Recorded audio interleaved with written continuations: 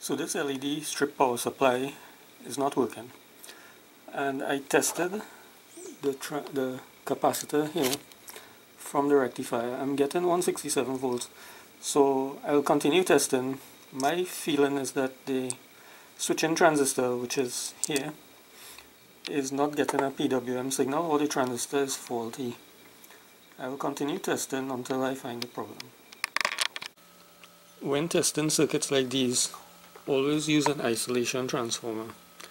The reason is that there will be no direct path to ground, and so in the event of a shock or mishap, it would be less damaging.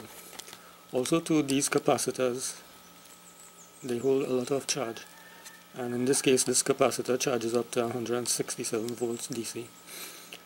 It is a good idea to discharge it. Not only a good idea, it is necessary to discharge it before you start working on the circuit. To discharge this, you could use a screwdriver to short the terminals after you've disconnected the main power supply. Or you could use a voltmeter and see that the voltage runs down to a very low value, or 0, before you start working on it. So the source resistors here, all of them are open circuit, and that is the source of the switching MOSFET.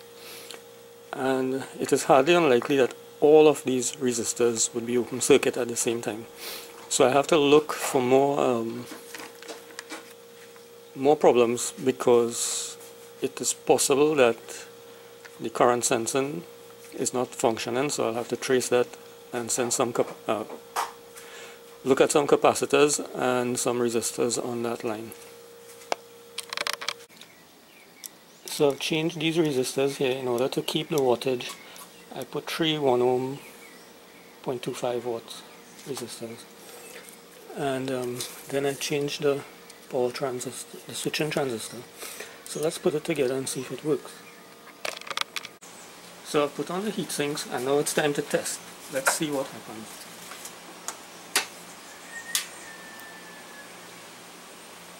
And as you can see, the LED light came on, so it's working. I'll heatsink the transistors and with some heatsink grease and see what's happening.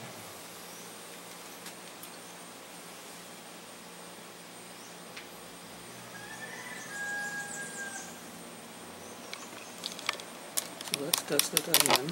I'll turn on the switch again.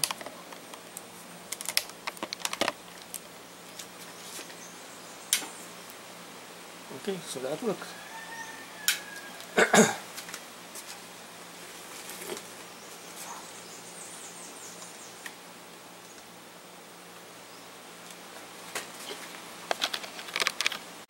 So let's double check that we are getting the correct voltage from this LED power supply.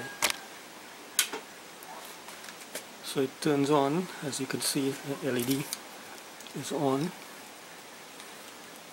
And let's check the voltage.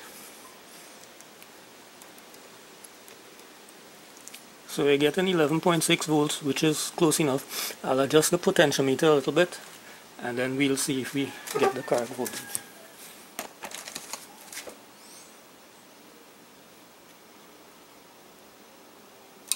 Let's set it to 12 volts. 11.3, so I have to adjust the potentiometer the other way.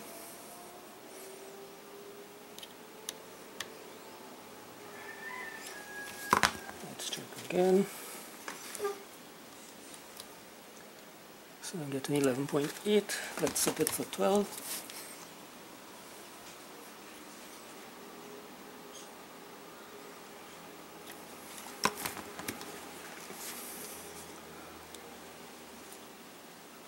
$11.9. Let's see if we can get 12.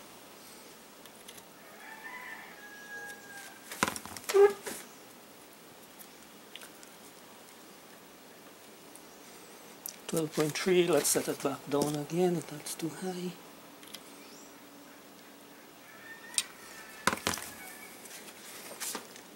If we get it close to 12.1, we'll leave it at that. And that potentiometer adjusts the PWM, the duty cycle on the PWM, so it adjusts the voltage. Okay, so we'll say that this is fixed. I'll do one more test with a set of LEDs and I'll show you.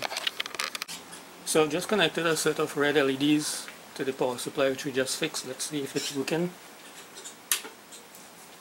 And the LEDs light, the LEDs are on, and it's red. So we'll leave that there. We'll say that that is fixed. And the problem here was the switching transistor and the resistors on the source.